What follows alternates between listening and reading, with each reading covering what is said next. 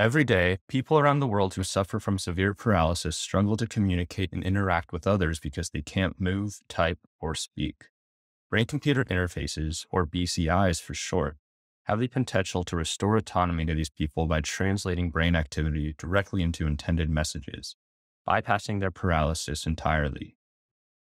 In previous work, we demonstrated that a clinical trial participant who lost the ability to speak due to paralysis could indeed control a BCI to generate full sentences by simply trying to say the desired words. However, this initial proof of concept was limited to a small vocabulary. In this work, we designed a spelling BCI with the same participant that allowed him to silently spell out sentences from a much larger vocabulary.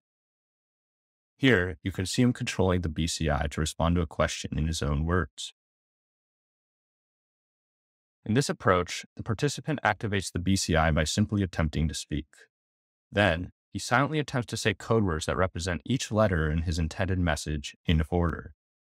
Afterwards, he attempts to squeeze his hand to indicate that he's done spelling. Throughout this process, our BCI used custom deep learning algorithms and advanced natural language models to translate his brain activity directly into text. Our BCI succeeded in decoding the participant's intended sentences in real time with 94% character accuracy at around 7 words per minute. Importantly, it enabled him to communicate with a vocabulary of over 1,000 words, and offline simulations illustrate that the approach can feasibly generalize to over 9,000 words.